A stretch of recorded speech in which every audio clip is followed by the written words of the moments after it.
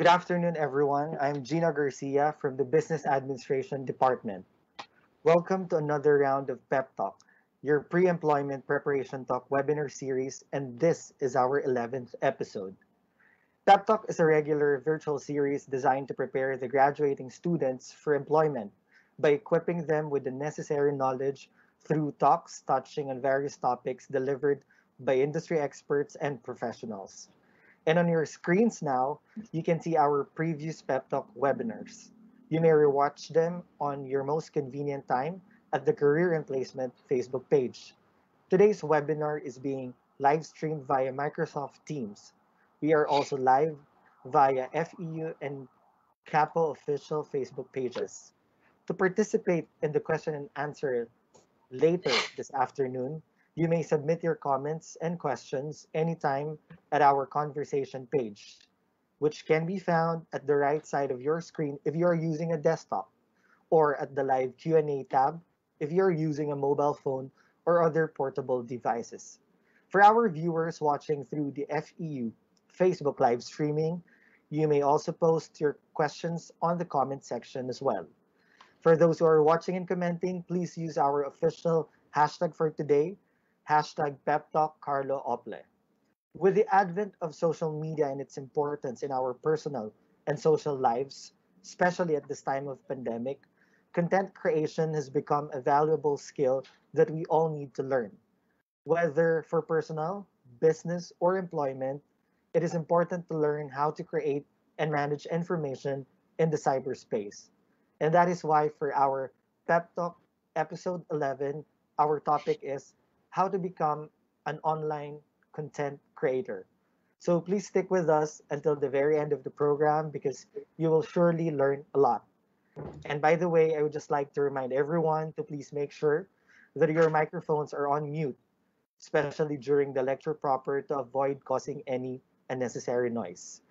Thank you for your cooperation and enjoy the rest of the program. And now, ladies and gentlemen, at this point, may I call on the Director of the Career and Placement Office to give the opening remarks.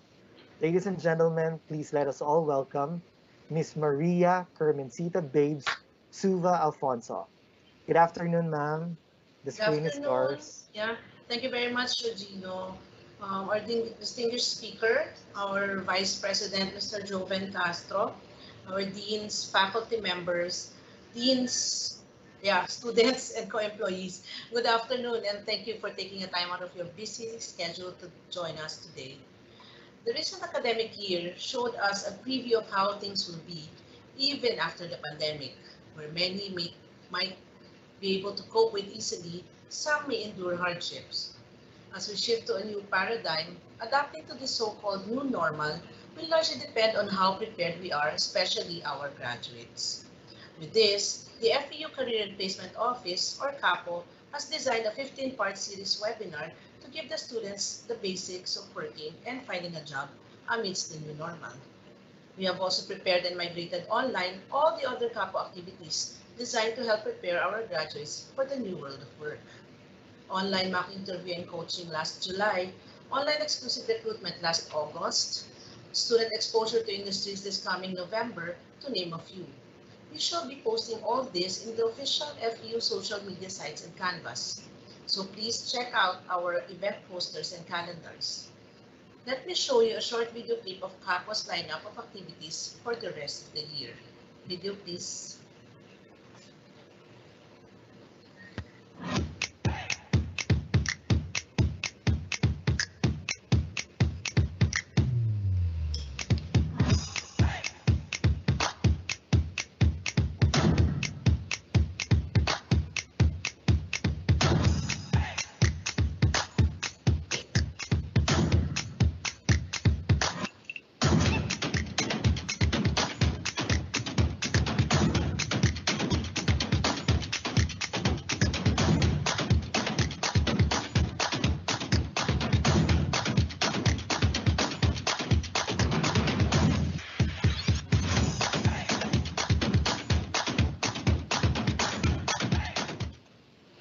For our 11th episode titled How to Become an Online Content Creator, we are grateful to have an online expert who who will share his ideas and give us some tips.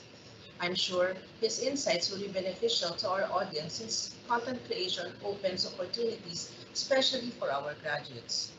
As a skill, they can use it for their own blog or blogs, online businesses, and even for employment, as many companies are now hiring content creators who will manage their social media pages.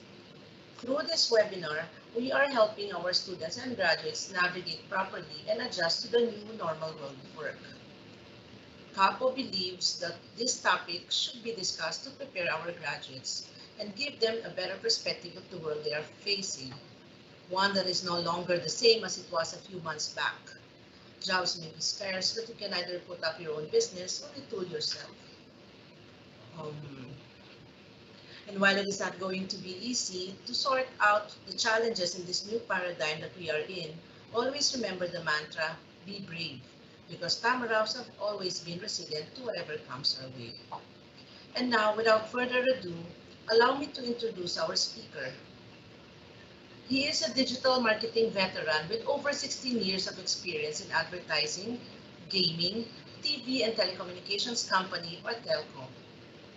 He currently serves as VP and Deputy Head of Public Affairs and Corporate Communications for PLDT Smart. Alongside his corporate life, he is also an accomplished digital entrepreneur.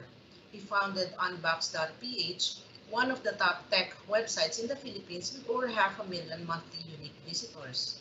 He also has his own YouTube channel that features technology and sneakers, which now has over 600,000 subscribers. He is also a highly sought after public speaker and media resource person. He has delivered over 1,000 talks in his career, from small classrooms of 20 to 30 to massive auditoriums of 10,000, like in SM MOA Arena. He also delivered TEDx talks. He was named Social Media Celebrity of the Year by the Philippine Social Media Week and Digital Marketer of the Year by CMO Asia last 2019. Ladies and gentlemen, please welcome to your screens Mr. Carlo Ople. Good afternoon, sir. Hi, good afternoon. Hello. Thanks for having me today. So, maraming salamat. It's a pleasure to be with you guys this afternoon. And the honor is mine spending this time with you guys to talk about opportunities in the digital space. Now, before I get started and share with you the slides that I presented, konti lang naman, so chill lang kayo. I just want to preface this discussion by sharing that digital really changed my life. Yeah, following, and learning digital marketing skills and learning digital business skills allowed me to have the life that I have today.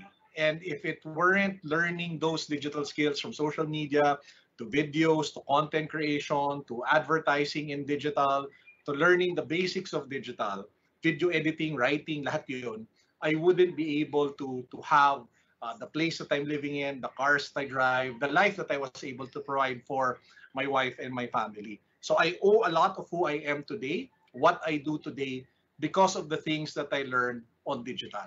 So let this life, whatever life that I have, be a testament to how powerful digital can be if used properly. Kumbaga, kung hindi lang ML ang inaatupag nyo, pwede kayo yumaman sa digital, di ba? So, yun yung sekreto dyan. Hindi puro ML, hindi puro Netflix. Hindi pwedeng kayo lang yung naglalaro, hindi pwedeng kayo lang yung nanonood. Kailangan kayo yung gumagawa ng game, kayo yung gumagawa ng app, kayo yung gumagawa ng video para kayo yung mayaman at hindi kayo yung pinagkakakitaan. Yun ang sekreto sa digital. And yun ang pag-uusapan natin in today's session. Now, I know kasi if I use full screen for this particular presenter, hindi gagalaw lahat ng screens, no? So I'll just show it like this. Pagpasensya nyo na, I'll just push down every time may sasabihin ako. So the title of today's presentation is Digital Tribes. How do you build a content creation business or a content creator business using digital tribes? Paano ka kikita? Paano lalaki negosyo mo? Paano ka gagaling using this particular strategy? And to get started, let me just share with you guys, in 2012, like what was mentioned in the intro, I put up a website called Unbox.ph. So tong website na to, ginawa ko to alongside being employed in TV5. So back then, I was working as their head for digital and new media, and I felt that kulang pa yung kulang pa yung sweldo. Kasi diba, ang hirap mabuhay with just your salary. So I was thinking of ano ba pwede ko gawing sideline? Ano ba pwede ko gawing hustle? Ano ba pwede kong gawing way to be able to make money so that I can, do the things that I wanted to do, because I wanted to travel, I wanted to see the world, I wanted to do a lot of things. And I knew that if I were to live within my salary and not try to create more, I wouldn't be able to do the things that I wanted to do. So, doon ako nag-isip. So, sige, gagawa ko ng racket, gagawa ko ng website. And in 2012, I put up Unbox.ph. And because of this website, I was able to travel the world. I was able to see the world. Because if you are a tech blogger or tech journalist, you get invites from companies in Korea, in China, in the US, all over the world. And getting the invites and building the brand of Unbox.ph wasn't easy. It took me so many years and so many articles. In fact, if I take a look at the dashboard of Unbox, I think I've written over 10,000 articles to date. So ganun kadaming articles na or blogs ang nasulat ko in the short amount of time I've been running the website. So again, that's on top of my day job. That's on top of being employed. So it's not enough na ginagawa ko lang yung trabaho ko, naghahanap pa ako ng pwede kong pagkakabisihan. Now, because of this website, like what I mentioned, I was able to travel the world. I met a lot of awesome people along the way. So some of the people in these pictures, see the guy on the left, that's Sundar Pichai. He's the CEO of Google. So I was able to meet him during Google I/O at the Google headquarters in SFO. And the lady on the other picture, that's Sheryl Sandberg. She's the chief operating officer of Facebook. So I was able to meet her during Facebook, I think F8. That's one of their biggest digital events every year. That also happens in San Francisco. So if it weren't for Unbox.ph, I wouldn't have been able to go to different parts of Europe, to different parts of the US. I wouldn't have been able to meet so many people because I was just invited because I put up a tech website.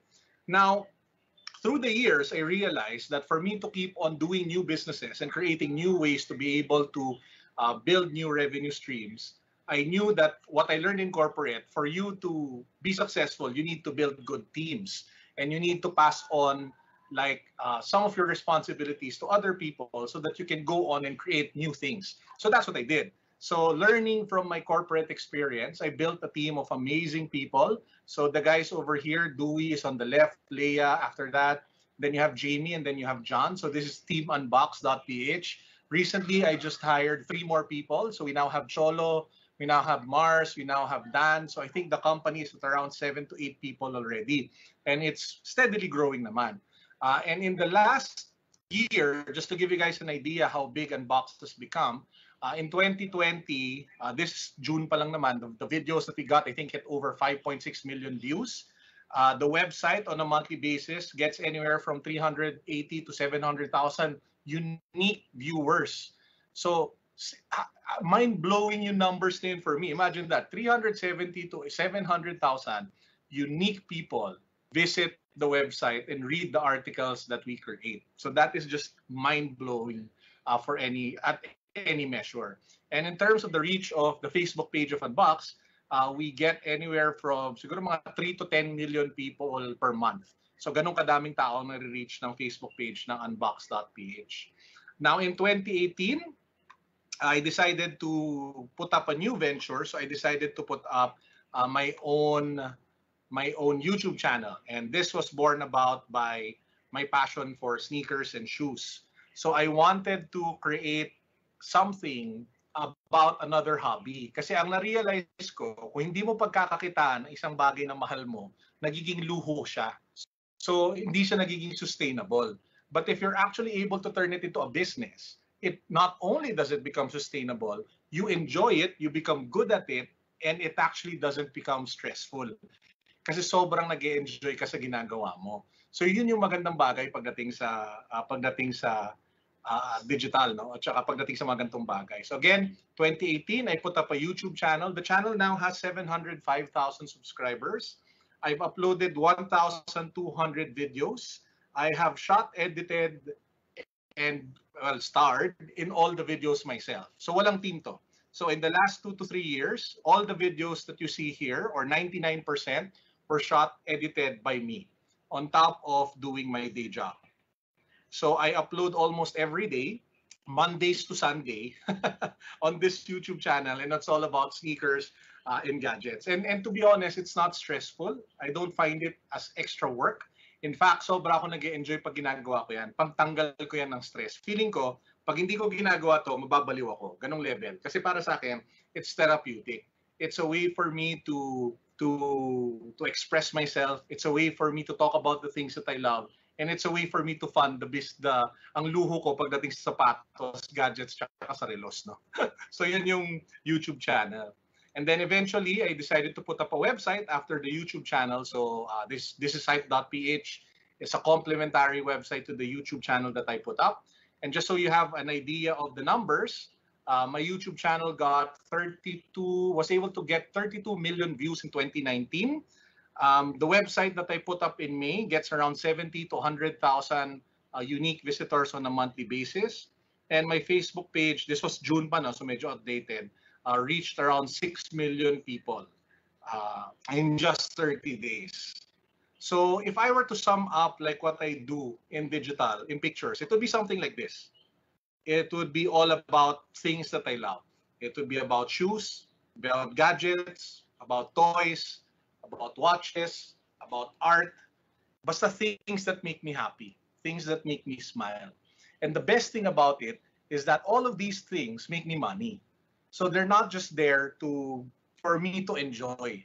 They're actually there to create a business for myself and for my family. And that, I think, is one of the most powerful things that you can do in digital. Because if there's one thing I want to share with you guys today, and I hope that a lot of you take to heart at sana matutunan ninyo at dibdibin ninyo lahat, itong chart na to.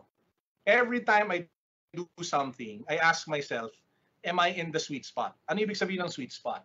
It has to be something that I love to do. It has to be something that pays well, that makes money, and it has to be something na kung saan magaling ako. Kung hindi siya check sa tatlong yan, there is probably a 90% chance I will not do it. Kasi if it's not something that I like, most likely, mabilis ang burnout. Mabilis kang tatamarin.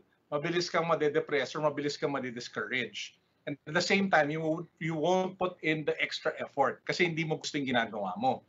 And if it doesn't pay well, it means hindi siya sustainable. Kasi like what I mentioned earlier, if you don't make money doing that, then chances are you will either run out of resources to do it or you will not be able to scale the business so that it becomes bigger and it can actually change your life in a significant way. And lastly, hindi ko gagawin yan kung hindi ako magaling dyan. Kasi lahat naman tayong may kanya-kanyang strengths. Lahat naman tayong may kanya-kanyang capabilities. So I would rather focus on my strong skill sets than focus on my weak skill sets para I am always at my natural best. So yan ang aking guiding principle when it comes to business. Yan ang aking guiding principle when it comes to my career. Every circle here is important. And you need to be able to find that sweet spot. What is that middle thing? What is that one thing na mahal mo, na magaling ka, na pwede mong pagkakitaan? Kasi pag nahanap mo yan, hindi mo talaga mararamdaman na trabaho yung ginagawa mo. Kasi nag-e-enjoy ka talaga. As in, kahit stressful pa yan, fight pa rin. Kahit may backstabbing ng mga office mate, fight pa rin. Kahit nakaka-discourage na kasi mahina benta, fight pa rin. Kasi mahal mo yung ginagawa mo, nag-e-enjoy ka, and alam mo may potential yung ginagawa mo. So that's one of the key things that I want to impart with you guys today. Now, because of digital, you can actually make money doing what you love. Dati kasi imposible yun eh. Hindi naman lahat ng tao blessed na yung career nila, gusto nila. 'Di ba? Hindi lahat ng tao blessed na mahal nila trabaho nila. So it's incumbent upon us that as we journey through life, that we hopefully find that thing that we love and that we enjoy. After college, my first job, I was a call center agent. So I was working for people support along Makati Ave yata yun, or Ayala Avenue. I can't remember na. So I was there for, I think, around a year. And while I tremendously enjoyed the time that I was there, and I met a lot of people, I was able to create amazing friendships with people from all walks of life. And na-practice ng todo yung English ko. Kaya lahat ng vlogs ko English eh. Natutunan ko rin yan sa call center, di ba? So, I realized that after doing it for a while, that I wasn't enjoying it. That it wasn't for me. And I wanted to do something that I really loved. Kasi I asked myself the question, Carlo, do you see yourself becoming like a VP for operations? Do you see yourself becoming like a leader, a supervisor, a team leader in this organization? And truth be told, every time I ask myself that question, I would always say, no, hindi ko to feel. Hindi to para sa akin. So kahit medyo natutuwa ako sa mga tao at nag-enjoy ako meeting new people, it wasn't something that I loved. It was easy for me, yes, kasi it was just English. And okay naman ako mag-English, di ba? And I'm personable naman on the phone or whatever. And it paid well at that time. Pero it wasn't something that I loved. So I decided to step back and step away from that. And yung lesson na natutunan ko dun is that I should follow what I wanted ba talaga and try to make money out of that. And at that time, addict ako sa Ragnarok. Hindi ko alam kung alam niyo yung Ragnarok. Parang online game siya. Ngayon yata sa mobile na lang siya linalaro eh. Pero back then, sa PC pa siya linalaro. Dial-up pa yung internet namin noon. So hindi pa siya yung DSL or yung fiber that you guys know today. So, to make a long story short, I was able to build a career in gaming. I was hired by Level Up Games. I actually became the brand manager for Ragnarok Online. I became the marketing head for casual games for Level Up. I launched games such as Grand Chase, yung kung naalala niyo yun. I was part of the team that launched Fly for Fun, Pangya, and a bunch of other cool games here in the Philippines. And I spent a good 5 years in the gaming industry. And again, it never felt like work. Kasi sobra ako nag-i-enjoy. And lumalabas yung natural kong galing kasi mahal na mahal ko yung ginagawa ko. So that was the biggest lesson that I learned back then. The transition from Carlo, the call center agent, to Carlo, the gaming publisher or the game professional or whatever you want to call it. And when I learned that lesson, I knew that every single thing I would have to do after that, kailangan mahal ko. So, ang na-realize ko after being 5 years in Level Up Games, I knew I fell in love with digital. I fell in love with digital advertising. I fell in love with analytics. I fell in love with the idea of social media. I fell in love, Friendster pa noon, no? So, I fell in love with Friendster. so, ang nangyari, to make a long story short, that's when I decided to go head on into digital. So, I jumped to Friendster. I worked there for a year, I think. And then after Friendster, I joined TV5 as their new media head. And then after being in TV5, I put up a digital agency. I ran that for 5 years together with my partners. We sold it after 5 years. I exited. And that led me to where I am today. So kung makikita ninyo, my career has been all about following what is it that I am truly passionate about. Kasi I knew that the reason was lumalabas yung tunay kong galing back then. So yan ang one of the most important lessons that I want to share with you guys. Ano yung bagay na mahal mo? Ano yung bagay na pwede mong pagkakitaan? At ano yung bagay kung saan ka magaling? Kung ano man yung isang bagay na yon, kailangan nyo mahanap yun. Kasi it will really unlock a lot of opportunities for you. Now, let's talk about the circles very quickly. How do you find out what you love? Kasi hindi lahat ng tao alam kung ano yung gusto nila sa buhay. Hindi lahat ng tao alam kung ano yung mahal nila sa buhay. Di ba? So, pag-usapan natin yan. You really just have to answer the question, what makes you happy? Ngayon, kung hindi mo pa rin masagot yung tanong na yan, kung ano nagpapasaya sa'yo, meron akong exercise na pwede ninyong gawin. Kumuha kayo ng pirasong papel. Pagkatapos sa pirasong papel na yan, kumuha kayo ng ballpen.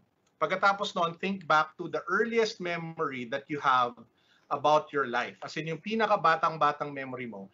And then try to draw a timeline of your entire life. And every time there is a powerful memory that comes to mind, just spike up the line. And then tas label nyo kung ano yung nangyayari doon. Tapos every time may malungkot sobra na powerful memory, i-draw down nyo yung line. So it's like crafting a timeline for yourself.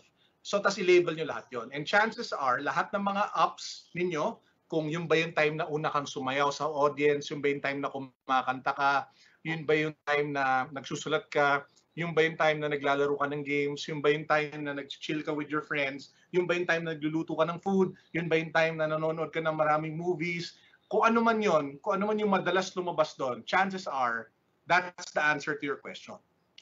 That's the answer to your question. That is what makes you happy. That common thing that always comes up in that line. Now, let's say you've already found out what that is. So, gamitin natin sarili ko as an example. So, nakita ko, ay, mahilig ako sa sapatos kasi nung bata ako, binilan ako ng Jordan 5 ng nanay ko. Tapos pagkatapos naman, palagi ako nanonood ng Michael Jordan, palagi ako nanonood ng Chicago Bulls, palagi ako nanonood ng NBA, tapos sobra ako nahilig sa basketball tsaka sa sapatos. Tapos dinaanan ko yung Dunks, dinaanan ko lahat. Tapos ngayon, may Kanye, may Yeezy, may Off-White, lahat yun trip na trip ko. So, sapatos. Ang next thing that you want to do, if you want to be an online creator, if you want to build like a digital tribe or a digital business, is you need to get that topic and then you need to scope your competition. Kailangan nyo tingnan kung meron ng ibang gumagawa. So ang pwede nyo gawin, pwede nyo search yung topic na mahal mo sa YouTube. So for example, if I were to search sneakers, back then, in Jordans, before I started YouTube, ang nakita ko, lahat ng gumagawa ng content on sneakers were outside the Philippines. Walang YouTuber dito sa Pilipinas that was reviewing shoes. Walang YouTuber dito sa Pilipinas that was unboxing shoes. Walang YouTuber dito sa Pilipinas that would focus on sneaker collections and actually go to outlets and stuff like that. So na-realize ko, there was an empty space. Wala akong competitor dito sa Pilipinas. So pwede ko siyang i-own. So kaya ako siya ginawa. Kasi nakita ko na walang ibang gumagawa. So it was a unique opportunity for me. Now let's say, gagawin mo yan ngayon. Ang problema ngayon, sabihin natin pareho tayong hilig, no? Mahilig ka din sa sapatos. Ang problema ngayon, marami na tayong gumagawa ng videos tungkol sa sapatos. The challenge is, how can you be unique? How can you be that yellow umbrella in a sea of black umbrellas? How can you stand out? Kasi kung pare-pareho lang lahat tayo ng ginagawa, pare-pareho lang tayo lahat ng ina-unbox, pare-pareho lang tayo lahat ng sinasabi, bakit kanila pipiliin? Bakit kanila papanoorin? Kung manonood na lang sila ng established na. Manonood na lang sila na nandyan na. So there has to be something unique about you. And how you do it is called a tactic called dimensionalizing. What is dimensionalizing? Sabihin natin sneakers. Maraming types of content ng sneakers. Pwede kang maging mala Big Boy Cheng na nag-unbox ng sobrang mahal at sobrang hype na sapatos. Pwede kang maging mala Seth Fowler na ang ginagawa mo, nagre-review ka lang ng lifestyle shoes. Pwede kang maging mala Nightwing na nagre-review lang ng basketball shoes. Pwede kang maging James Michelson na nagre-review lang ng running shoes. Pwede kang maging, sabihin natin, isang CrossFit trainer na ang rene-review mo lang CrossFit shoes. Nakita ninyo? So you can actually carve out your own lane within a bigger niche, within a bigger industry, so that you can create your own unique lane. So you can be a yellow umbrella amongst black umbrellas. Brings to mind one of the sneaker YouTubers na sumikat na talaga, si Paulo Tomenes, di ba? So si Paulo, ang ginawa niya, tumutok siya sa ukay-ukay. Tumutok siya sa ukay shoes. Siya yung nagpasimuno nun. Siya yung nagpasikat nun. Kasi wala naman ibang gumagawa ng ukay-ukay sneaker content, di ba? Ngayon, meron na rin mga tao na nagpo-focus sa budget shoes. So, more or less, naintindihan nyo na kung saan ako nanggagaling. Another example, let's say gusto niyo maging tech reviewer, mahilig kayo sa mga cellphone, mahilig kayo sa mga kung ano-ano man. 99% of people reviewing tech on YouTube, probably around 90%, maramang karamihan dyan, telepono lang ang rene-review. Pero wala pa masyado nagre-review ng sound system, wala pang nagre-review ng headphones, walang nag-specialize in reviewing wireless earphones, walang nag-specialize in reviewing, sabihin natin, smart home technology, walang nag-specialize na nagre-review ng or gumagawa ng mga videos na how-to at educational pagdating sa tech. Walang gumagawa ng reviews ng mga mobile apps. Diba? So yun yung mga nakikita mong potential na pwede mong gawin para wala kang competitor. So again, you need to find a space that allows you to be unique in the digital world. Kasi being unique allows you to create a unique community. Hindi ka nila kino-compare to everybody else. And it allows you to really build a strong, loyal digital base. Yun yung potential na pwedeng mangyari dyan if you do that. Okay? Next. The next circle is what comes easily to you. Ano ba yung magaling ka? Here's the thing. Hindi lahat ng tao kaya mag-YouTube. Hindi lahat ng tao kayang yung pressures of being a YouTuber or being, sabihin natin, on video. But the beautiful thing about digital is that you can make money and earn a living by writing, by taking pictures, by being a model or Instagrammer or a photographer. In short, you play to your strengths. Kung magaling kang mag-video, pwedeng doon ka magsimula. Pwede kang magsimula as a YouTuber. Pero kung hindi ka magaling mag-video, magaling kang magsulat, pwede kang maging vlogger at kikita ka bilang vlogger. Ngayon, kung hindi ka magaling magsulat, pero sabihin natin, witty ka, funny ka, magaling ka mag-memes, hindi pwede ka gumawa ng either Facebook page, Facebook community, or Instagram account, doon ka sumikat. Sabihin natin magaling ka sumayaw, hindi ka magaling magsulat, hindi ka magaling sabihin natin kumanta or whatever, di pwede kang maging mga TikTok challenge, mga tipong ganon. So my point is, regardless whatever your skill is, there is most definitely a platform that's available that you can build and that you can monetize. So play to your strengths. Kung saan ka magaling, kung saan ka malakas, doon ka bumuhos. Next, what pays well? Paano nga ba pinagkakakitaan ang communities? Paano nga ba pinagkakakitaan ang digital? Yan ang ating magiging juicy topic for the next few minutes. In the next few minutes, I will be sharing with you guys tips on how you can monetize online assets so that it can actually sustain you, be it for your business or be it for your livelihood or be it for your family or kung sideline lang to para sa'yo. Ang sikreto pagdating sa digital monetization is this, yung nasa gitna. That is your community. That is your digital tribe. Everything and anything that you will do, if you take care of the people that follow you, if you take care of the people that watch your videos, if you take care of the people that read your content, if you do not break that trust that you have with them, they will support you. They will buy your products, they will watch your videos, they will read your articles, and every action that they do can earn you something. Every action that they do can actually generate income for you. So if you do not treat them well, if you do not make them loyal, if you do not engage with them, if you do not grow this base, if you will not grow this base, maliit ang potential revenue mo. But if you're able to grow this, if you're able to engage them, if you're able to earn their trust, there are a myriad of ways wherein you can monetize digital. The secret of growing this is very simple. You give them value with your content. Value is basically either content that gives them information that they can find useful, or if it's content that triggers an emotional response. Sabihin natin nakakatuwa, nakakalungkot, nakakakilig. Those are two types of content. One is information, which gives education. Pwedeng reviews, pwedeng unboxing, pwedeng how-tos, or you can be on the emotional side. Pwedeng entertainment, pwedeng patawa, pwedeng drama, pwedeng mga skit, pwedeng sayaw, pwedeng good vibes, pwedeng malarafi tulfo, na nangaaway ka lang. Di ba? So, yun yung types of contents that you can look into. So, that is critical. By the way, I mentioned earlier, importante yung finding out what you love. Why is that important? Kasi that is the gel that will hold your community together. Building a tribe, building a community starts with having a shared passion, having with a shared love of something. So if you love shoes, you can build a community around shoes. If you love tech, you can build a community around tech. If you love dancing, you can build a community around dancing. If you love K-pop, you can build a community around K-pop. If movie junkie ka, then you can create a community around that. So importante pa rin yung una ko sinabi, yung what is it that you love?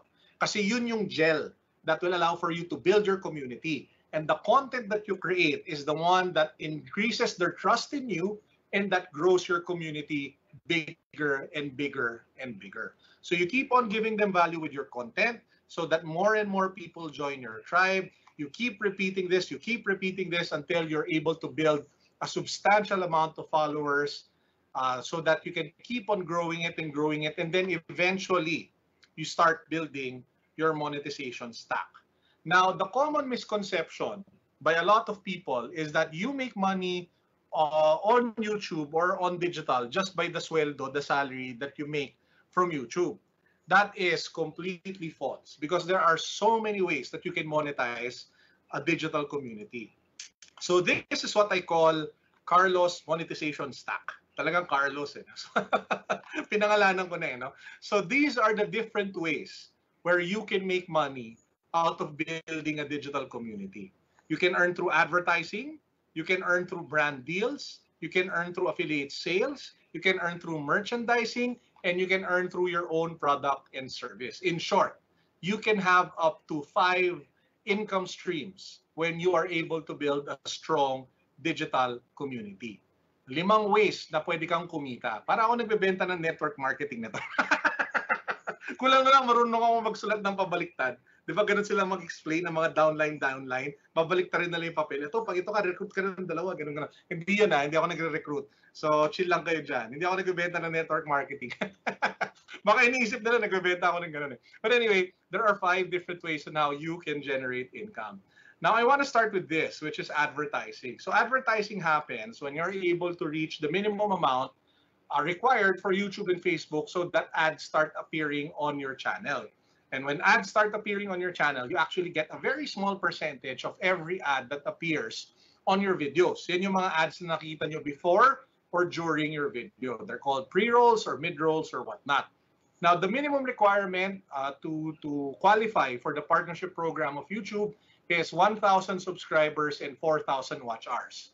Pag na-hit nyo na yon, you will get an email inviting you to the partnership program of YouTube.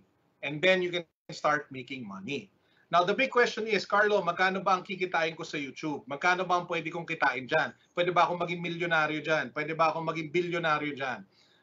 Alam nyo, ang daming numero na lumabas sa Facebook na sa totoo lang, hindi totoo. Maraming nagsasabi na pwede ka kumita ng billions of pesos on YouTube. And from experience, I will tell you that that is not correct. But it doesn't also mean that you cannot make decent amount of money. Now, let's make an assumption. Let's say you have 100,000 subscribers on YouTube and that you regularly come out with good videos and that those people regularly watch your videos and that they support you and that sabihin natin your content goes viral every now and then. How much money can a YouTuber make? Assuming 100,000 subscribers, regularly nag-upload, maganda ang quality of videos. Magkano pwede mong kitain? The numbers I will be sharing with you are from interviews that I've done with other YouTubers as well as my own personal experience. If you have 50,000 subscribers, sabihin natin, and you come out with a video regularly, it's safe to assume that you can make anywhere from 10 to 20,000 pesos on a monthly basis. Again, this is a rough average, this is a rough estimate.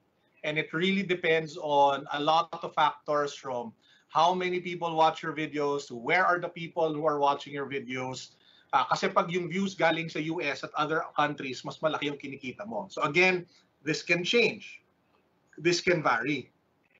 Now let's say you have 100,000 subscribers. I think it's safe to say you can make anywhere from 20 to 40,000, sometimes even more.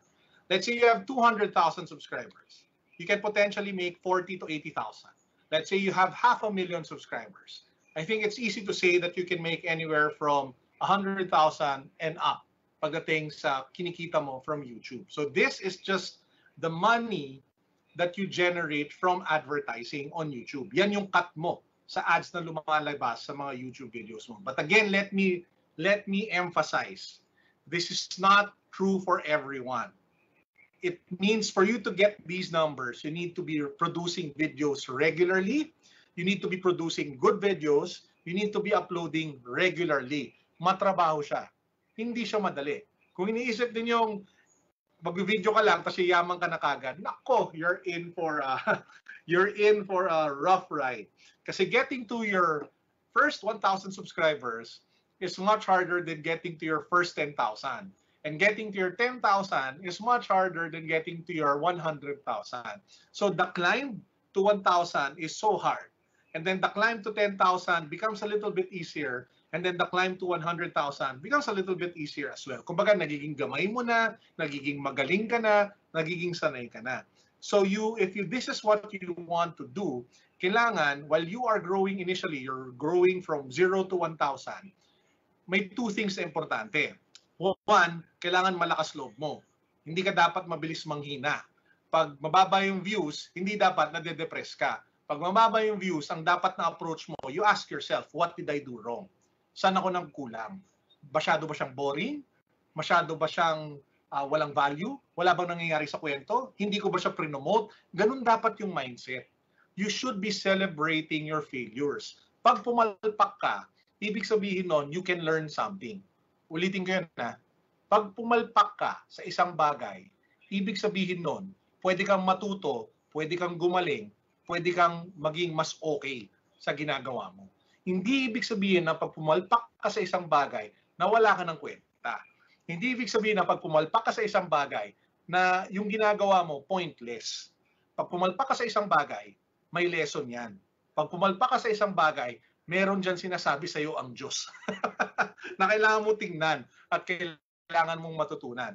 And believe me when I say that if you learn that lesson, na failure is something that can be turned into lessons, di ba? Ano yun? Turn your L's into lessons. Kasi sa sneaker world kasi, pag natalo ka sa raffle, ang tawag dyan L, di ba? Pag nanalo ka sa raffle, W. Ang saying dyan, turn your L into lessons. Wag losses, wag lugi, lessons. Kasi pag natuto ka, then it was worth it. Okay? So again, yan yung potential na pwede nyong kitain just on the YouTube advertising.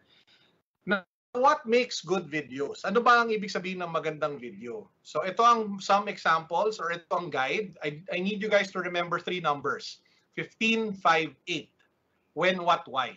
So first 15 seconds, you need to hook them in. Why do you need to hook them in? So that they decide to watch the video. Here's the thing. Not everybody wants to watch you, no? Ang manonood lang sa simula, malamang kamag-anak mo, tsaka mga kaibigan mo. Pero apart from that, hindi ka nila papanoodin.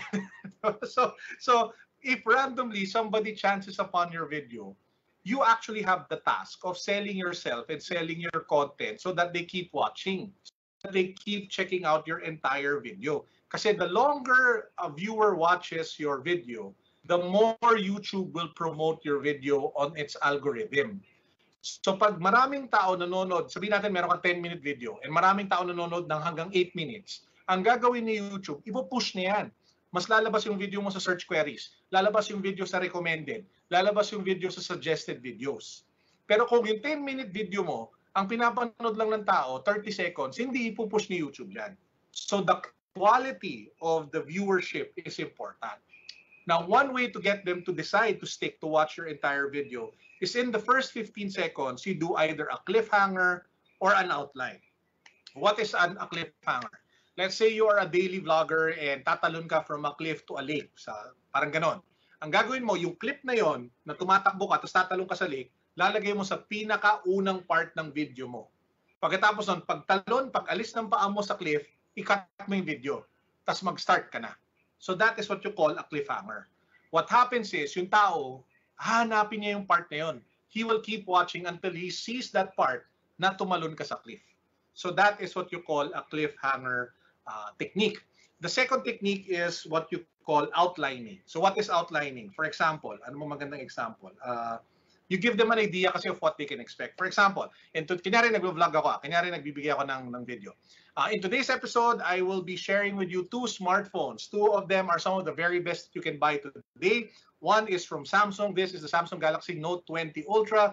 And this is the new iPhone 12. If you guys are interested to find out which of the 2 phones is the best, saan ba mas magandang camera, saan ba pinaka-okay pang gaming, keep on watching. Matututunan nyo lahat yan sa video na to.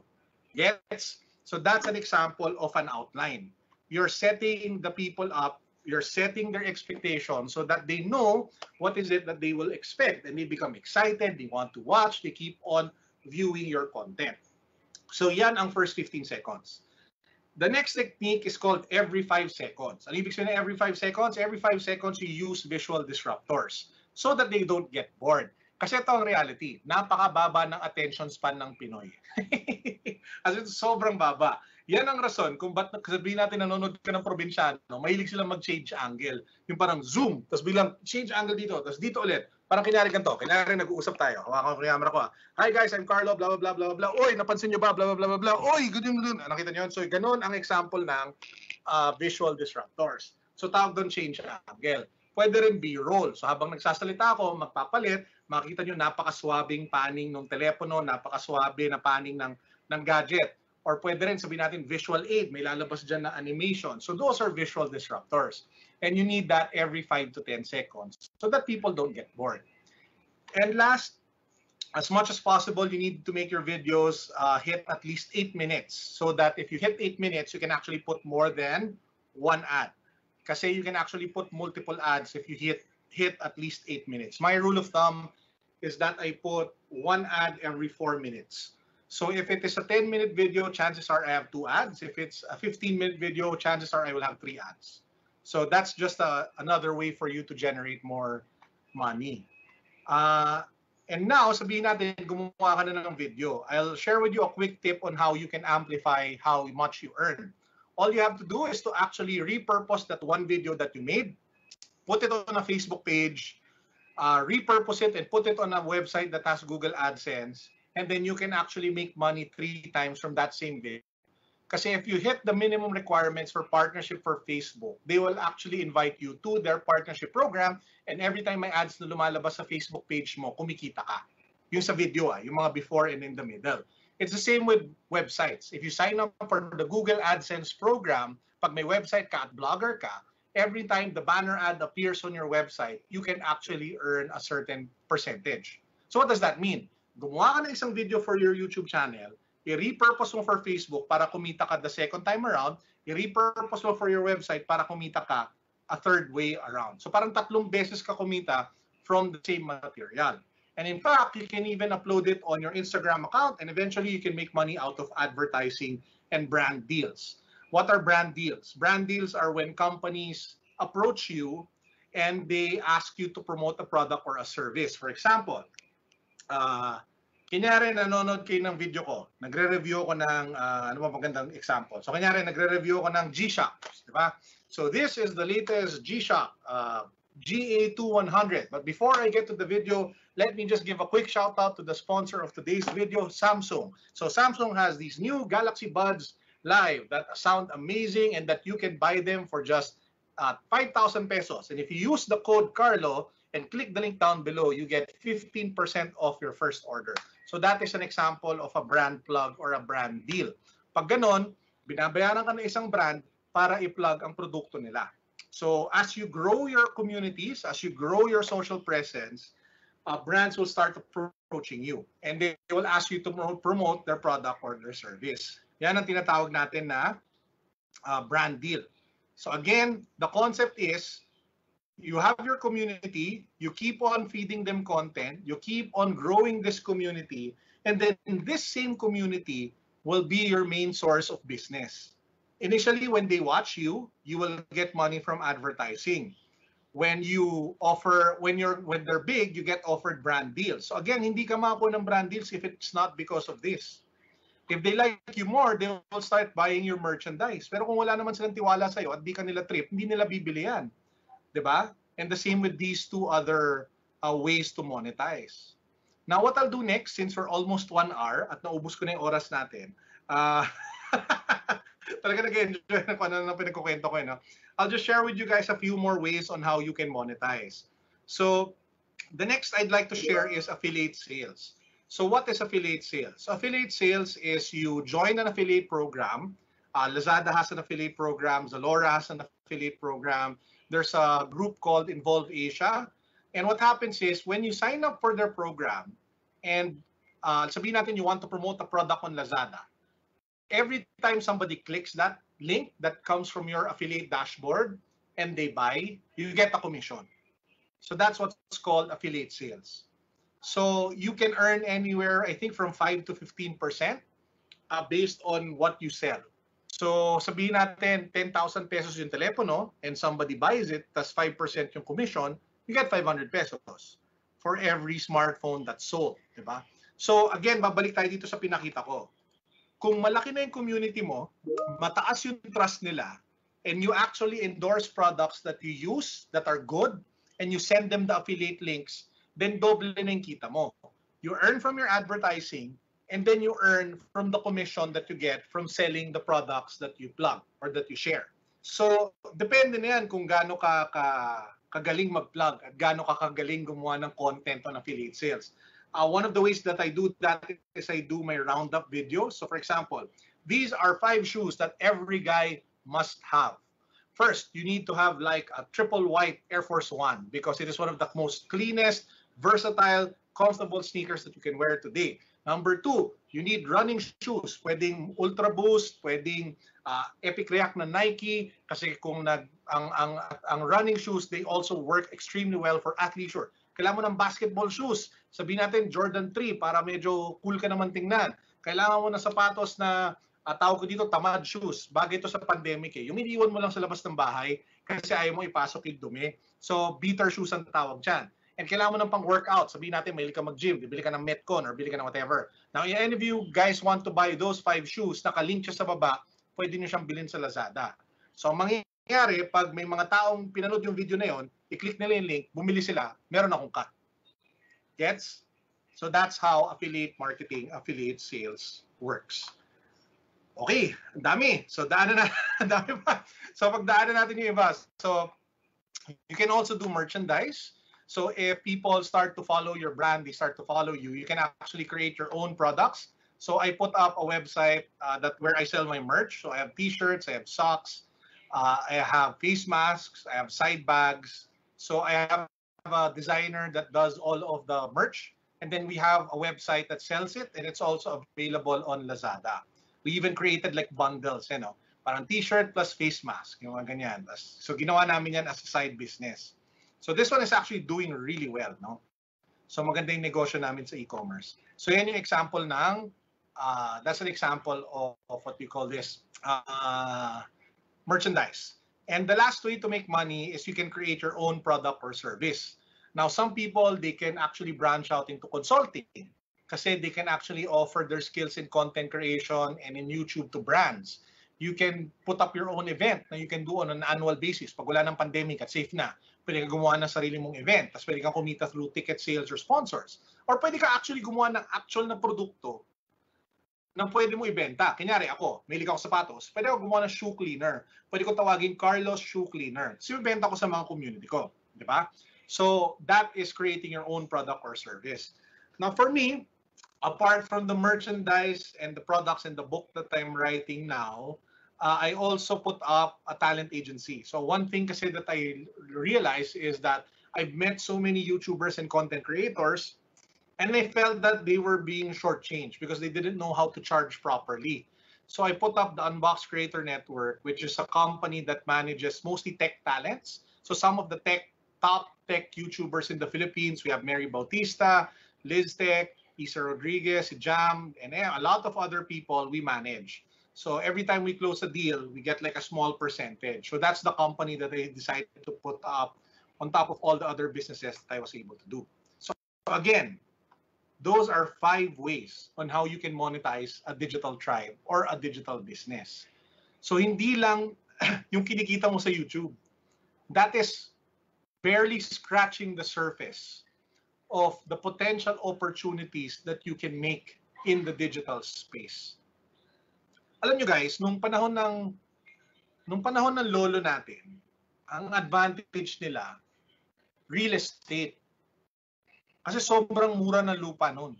So lahat sila, maraming biniling lupa. Eh ngayon, subukan mong bumili ng condo sa BGC. Tingnan lang natin magkano sisingilin sa'yo. Siguro 20 million, di ba? Tinanong ko nagtangka pa ako no? So nagtanong ako, magkano ba condo sa pinaka high-end 3-bedroom? Curious lang naman ako. Hindi ko naman alam kung bibiling ko Curious lang ako. Muntik na ako malaglag sa phone ko Condo hindi bahay 40 million. 40 million. Para sa 3-bedroom sa BGC. 40 million. Pero, imagine yung mga lola at lola natin. Nakabili sila ng lupa sa, 'di ba, sa mga subdivision. Kung Blue Ridge man yan, or Saviorville, or Corinthian Gardens, 'di ba? Ang daming nabili nila na mga mura lang compared to today. Yung magulang naman natin, ang advantage ng mga yan, negosyo. Kasi nung nagtayo sila ng negosyo tsaka career. Negosyo kasi wala pang kalaban. Nung tinayo naman si Baliwag, sino kalaban niya? 'Di ba? Konti pa lang Or nung tinayo sabihin natin si 7-Eleven, sino ba kalaban niya? Wala pang masyado So parang ang konti ng competition. Negosyo, pagdating naman sa career, dahil sila yung nauna, sila yung medyo may edad na, sila yung mga bossing ngayon. Diba? Tapos tayo yung mga naghihirap na mga medyo bagets na sumusubok umakyat sa corporate ladder. But a lot of the people managing the companies are of course more senior. So yun yung advantage nila ng mga magulang natin. Which leads me to the generational advantage that we have. If there is one advantage that this generation has that is so misused sometimes, it's digital. Kasi this is the digital generation. kayo, yung mga nanonood ngayon, lahat kayo marunong mag-Facebook, lahat kayo marunong gumamit ng telepono, lahat kayo magaling kumuha ng picture, lahat kayo magaling mag-edit, second nature na sa inyo mag-edit ng video, second nature na sa inyo mag-edit ng picture, second nature na sa inyong magsulat for digital, gumawa ng memes, gumawa ng napakagandang content for digital. It is all second nature to you because that is the generation that was born in this era. Kayo yun. Your advantage, your generation's advantage is digital. The problem is, ito yung problema, most often, it is misused. Either masyado kayong naglalaro ng games lang, yun lang yung ginagawa nyo, or ang ginagawa nyo, nanonood lang kayo. But the reality is, the opportunities of digital are for those who are the creators, not the consumers. So if you want to make it big in digital, you have to stop being a consumer. You have to start being the creator. Instead na nag-aadi ka maglaro ng ML, ba't hindi ikaw yung gumawa ng game? Instead na nag-aadi ka manood ng K-pop, ba't hindi ikaw yung gumawa ng vlog tungkol sa K-pop? Ba't hindi ikaw yung gumawa ng vlog tungkol sa Korean drama? Nag-gets ninyo? Kung ikaw tong addict sabihin natin na nanonood lang ng Netflix araw-araw, eh di ba't hindi ka gumawa ng vlog reviewing Netflix episodes or Netflix shows? Baka maging movie critic ka pa. Baka maging, di ba? Baka ikaw na ang susunod na nagsusulat, sabihin natin, sa mga websites katulad na Rappler or ABS-CBN or Spot.ph. If there is one strong message that I want to leave with you guys today, is that you need to stop consuming and that you need to start creating. Because that's where you take control back from digital. Because the reality is, companies like Facebook, Netflix, YouTube, they have broken you down into a science. They know what kinds of videos you will click, they know what kinds of articles and headlines you will click, and they will constantly feed that to you so that you will keep on clicking and spending the most time possible on their platforms. It's the same thing with ML. They know what types of games you like. They know what types of characters you like. They know what types of meta will hook you in. They know what types of items will get you to spend, kung skin ba yan or kung ano man. They know you. And a way for you to retake the power back in the digital space is for you to lessen your consumption and for you to become the creator. Now, wrapping up, one question that I get asked a lot, Carlo, where do you find the time to do what you do? Carlo, where do you find to do this? May school ako. Carlo, ang dami ko pang kailangan gawin. Ano gagawin ko? I will share with you a principle that I have always followed, and that is the name of the community that I built. No? And if you watch my YouTube channel, you probably see me say Project 7 to 1 so many times. And yung pangalan ng merch brand ko is also 7 to 1. 7 to 1 is very simple. 8 a.m. to 5 p.m., you build your career. So for people who are working like me, we need to have a day job because we need to pay our bills. Diba? Kailangan namin maglagay ng pagkain sa lamesa. So 8 a.m. to 5 p.m., you build your career. The secret is that when it comes evening time, 7 p.m. to 1 a.m., you build your dreams. So 8 a.m. to 5 p.m., you do your thing. You be a man, you be responsible, you be the woman of the house, the man of the house, and you take care of your business. You provide for your family. Magbayad kayo ng utang. Paaralin mo yung anak mo. Maging mabuti kang estudyante. Maging mabuti kang empleyado. Maging mabuti kang whatever it is your 8 to 5 is. Pero pagpatak ng alas 7 ng gabi, pag uwi mo sa bahay, doon ka matuto ng paano mag-code ng app. Doon ka matutong gumawa ng videos. Doon ka matutong mag-edit ng mga articles. Doon ka matutong magsulat. Doon ka maging YouTuber. Doon ka maging videographer. Doon ka maging dancer. Doon ka maging photographer. Doon ka maging cooking YouTuber. Kung ano man yung pangarap mo sa buhay na nag-i-enjoy ka, na masaya ka, na pwede mong pagkakitaan, na magaling ka, gawin mo ng gabi. 7 p.m. to 1 a.m. And sobrang importanteng mensahe yan para sa mga batang nanonood ngayon. Kasi ito yung realidad. Pag tumatanda ka, yung 7 p.m. to 1 a.m. mo, umiikli. Kasi one, magkakaanak ka, magkakaasawa ka. So yung 7 p.m. to 1 a.m. mo, magiging 10 to 10:15. O, diba? Or baka maging ano na lang yan, 12 to 1:30. So to the people, to the kids, to the bagets, to the students watching today, do not waste your evenings. Do not waste your 7 p.m. to 1 a.m. Because that 7 p.m. to 1 a.m. is what will set you apart. that 7 p.m. to 1 a.m. is what will allow you to get to your dreams faster. Again, 8 a.m. to 5 p.m., you build your career. 7 p.m. to 1 a.m., you build your dreams. You build your tribe, you build your community, you keep on giving them value, you take care of them, so that eventually your 7 p.m. to 1 a.m. becomes your 24/7. You can resign your job, you can do what stop doing it is whatever that you don't like doing, and that you end up doing this full time. You find that one thing that you love, that pays well, that you're good at, and you start living the life that you were called for, the life that you've always wanted, and the life that you feel will allow you to live the most. And with that said, maraming salamat po. If you want to follow me, I'm on at Carlo Ople on Instagram, Twitter, and Facebook, and YouTube. Thank you, and God bless everyone. Boom. Thank you so much. Thank you very much, Mr. Carlo Ople, for that very informative talk. So without further ado, we will be moving immediately to our question and answer part. We actually received a lot of questions from our viewers. It seems like a lot of them are really inspired to pursue digital content creation. So Great. here is our first question. In terms of looking for a topic to feature, what if the topic that I am passionate about is already saturated and there are already other vloggers who are more credible vlogging about it? Should I still continue with it or change the topic? If it's really the one thing that you like, di ba there was a tactic that I mentioned kanina, yung Mhm. what do you call it, dimensionalizing. Okay. So if it's sabihin natin, mas maganda sana if that person gave the topic.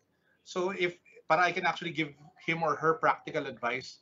But Mm. you can dimensionalize it. So siguro if you can reach out to whoever that is and maybe he or she can share Us. what the topic is, baka pwede ako makapagbigay ng mas specific na Mm. advice. All right.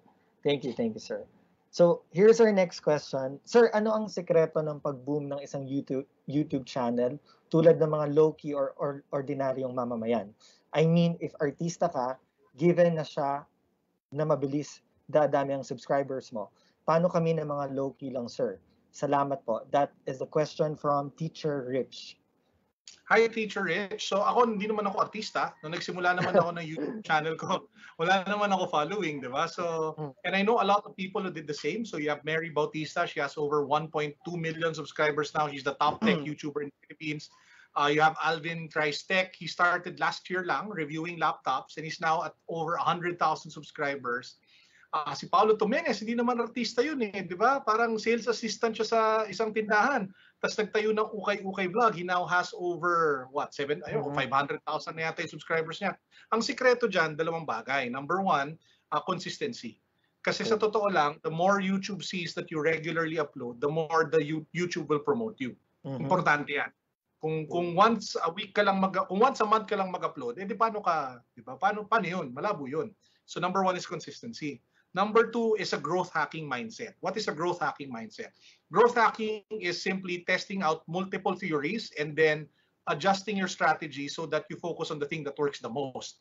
Ano po ibig sabihin yan? Pwede kang mag-isip ng 5 topics ng videos, i-try mo yung 5. Tapos kung ano yung pinakapatok, di gumawa ka pa ng mas madaming ganun. Okay. So that's one way of doing it. So you constantly learn and you constantly pivot. Yan yung sinasabi ko kanina na one of the most important things in becoming a YouTuber is that you learn from your failures and you turn those failures into lessons. So thank you, sir. So that's consistency and growth hacking mindset. So the third question is very interesting. This is about monetization program. Hi, Sir Carlo. I am very much interested with Facebook and YouTube's monetization program, which rewards higher CPM, or I think this is cost per mil. This is from Wow, alam niyo yung terms. from a vlogger, sir. This is from our Plantito vlogger. So, alam nga niya yung CPM, cost per mil. Oo nga, nagulat ako dun ah. Well, YouTube usually has higher CPMs, Okay. but there's If nothing it's stopping YouTube. you from uploading on both.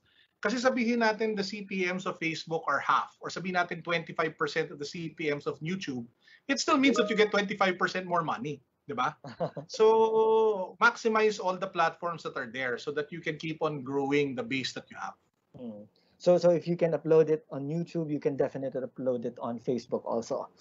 Maximize. Yeah. Now, This is another question, probably our last question. This is again all about, monetization. Sir, will I be taxed if I earn through digital platforms?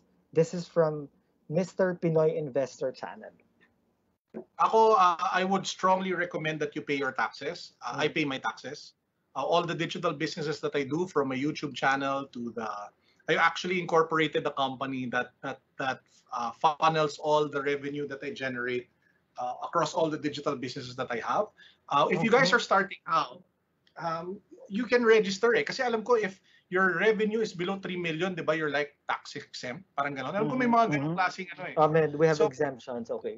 oo, pero you need to register pa rin. And alam mo, it's important. Why? Kasi once you start getting brand deals, hindi ka babayaran ng brand kung wala kang resibo. Oo nga, without the official receipt. Oo, kailangan mo ng OR. So kung gusto mong long term, kung gusto mo talaga mag-isip ng negosyo at hindi mo lang iniisip na sideline 'yan, maganda na yung mag-register ka na alam mo, in fairness to the BIR, in fairness to DTI, they've made it so much easier to register.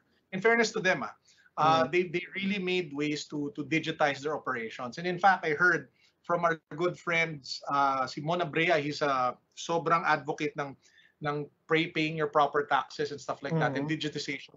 Alam ko BIR has embarked on a digital journey so that eventually you pay everything online. Hindi mo na kailangan pumunta sa, hindi lang pay, pati register, as in the entire process will be all digital. Mm. So, Wow. sana umabot tayo sa ganun. So, maging legit kayo kasi pag legit Wow. kayo, mas madaming ibibigay sa inyong opportunities ang Diyos. Oh, wow. Thank you. Thank you for that. And thank you very much, everyone, for all your questions. I'm afraid we have run out of time. We've learned a lot of things today. First, digital is so powerful, it can change people's lives. Building content is, beyond taking pictures, shooting videos, and writing features. It's all about creating and supporting your own community or digital tribe. That's what we learned from Sir Carlo today. Building your new revenue streams means forming new teams of amazing people who share the same passion, same eagerness to be successful with you. Another thing we learned today is that the internet is an information and entertainment juggernaut. With all the clutter, what you need to do is to find your own space in the digital world. If you can't find your own space, create your own space. Create your own unique positioning.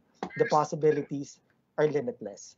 Mr. Ople's simple secret in launching a successful digital empire has been revealed today, and that is finding your sweet spot.